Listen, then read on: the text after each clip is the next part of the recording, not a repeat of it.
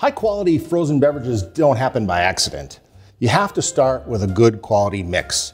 And one of the things that's really important with the mix is the right Brix or sugar ratio. We recommend between a 12 to 18% Brix or sugar ratio. And the easy way to ensure where you are in that is by using a portable refractometer. These are super easy to use. You just take a little of your thawed mix and put about a drop of this on your sight glass, just a very little bit. Close the glass, and now you look through the glass, and this will tell you that we are at about 12.5% sugar. Here, look for yourself. A refractometer, essential tool for high quality frozen beverages.